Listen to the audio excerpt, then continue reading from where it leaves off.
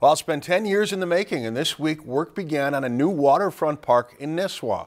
Clayton Castle has more in this week's Northwoods Adventure.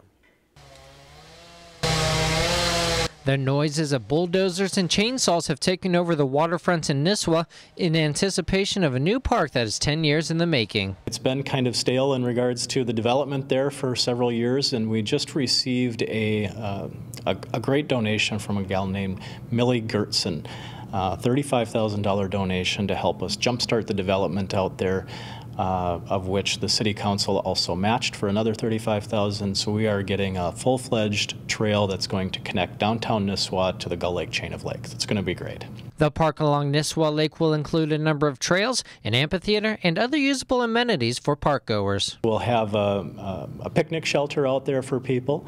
We're going to have, part of Millie's donation actually was a donation for benches, picnic tables, barbecue pits, garbage cans, all kinds of different things. So it's going to be a wonderful addition to the community and a fully usable park by the end of spring. The new development is an effort to bridge the figurative and literal gap between the waterfront and the businesses in downtown Nisswa. We have such close proximity to the waterfront here, but really no access to it for the general public. If you're not living on the lake, you really don't have a spot to go in Nisswa to enjoy the lakes themselves. The Nisswa Lake Park will add to the already popular trails and attractions in the town, meaning tourists from Gull Lake and other surrounding lakes will have easier access to downtown. Having the Paul Bunyan Trail come right through Nisswa is really going to just give them another leg of trail to use.